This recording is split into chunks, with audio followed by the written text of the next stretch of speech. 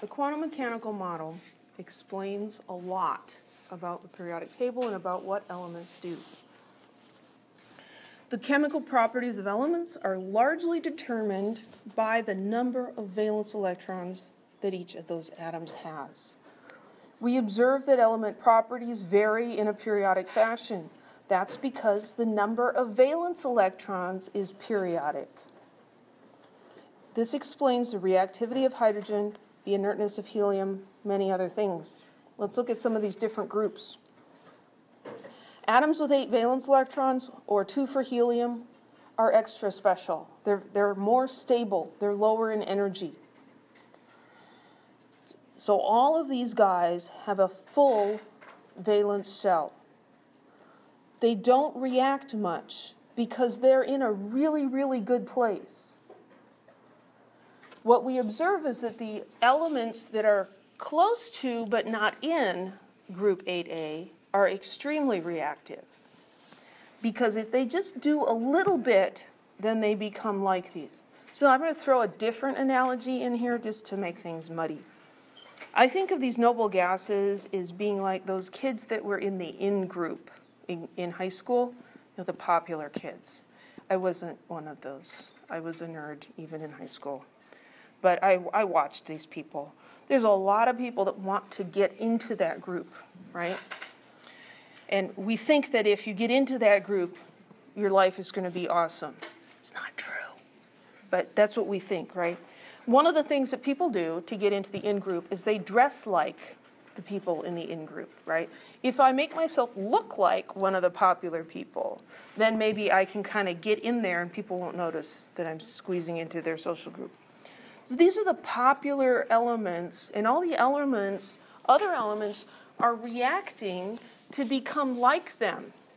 The electrons are what's on the outside of the atom. They're kind of like the electrons' clothing and hairstyle. You can change that stuff. You can't change who you are, but you can change what you look like to a certain extent. So elements do that. Now, the scientific explanation, though, is that this is a stable, low-energy situation.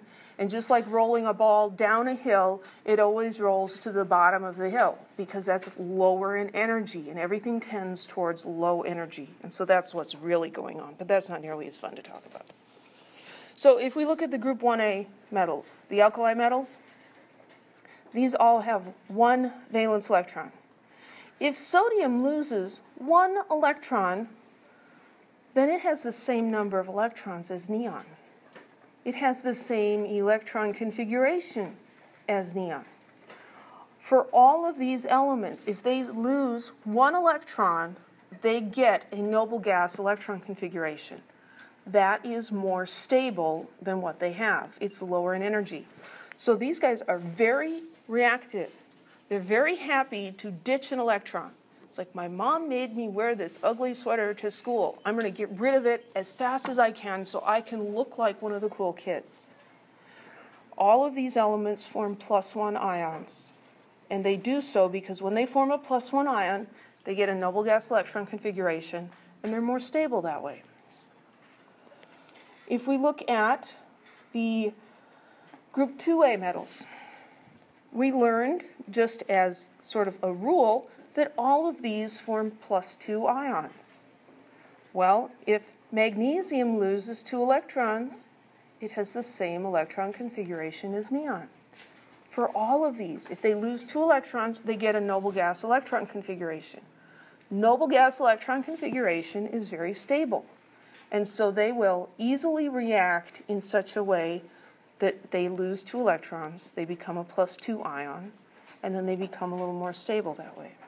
Does that make sense? All of these atoms are trying to get a noble gas electron configuration. The halogens. Halogens are on the other side.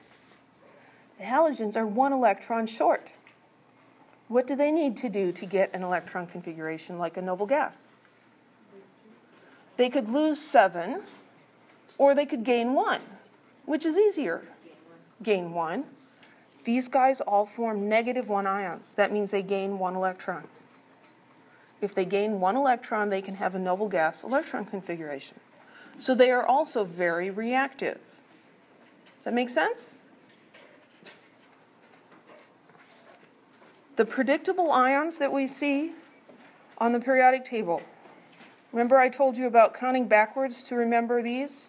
0, -1, -2, -3. There's a reason for that. It's not just some weird thing that I figured out. This is a stable electron configuration. These are less stable. If this gains an electron, it essentially moves into the next box in terms of electrons. The number of protons doesn't change. When fluorine gains an electron, it does not become neon. Its electron structure is like neon, but its nucleus is still fluorine. For oxygen to become like a noble gas, it has to gain 2 electrons. Nitrogen has to gain 3. These guys lose 1, these guys lose 2, these guys lose 3. The guys in the middle, they're just not as predictable. Any questions? Yeah, we're going to run out of time. Periodic trends.